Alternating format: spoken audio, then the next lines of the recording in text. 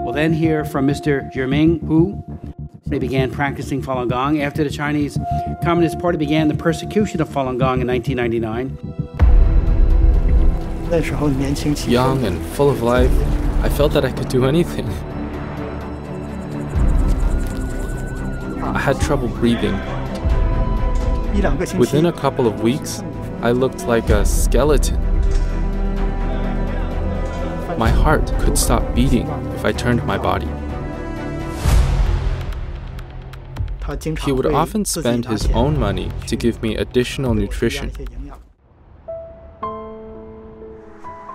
When you encounter a tribulation, that great compassion will help you overcome it.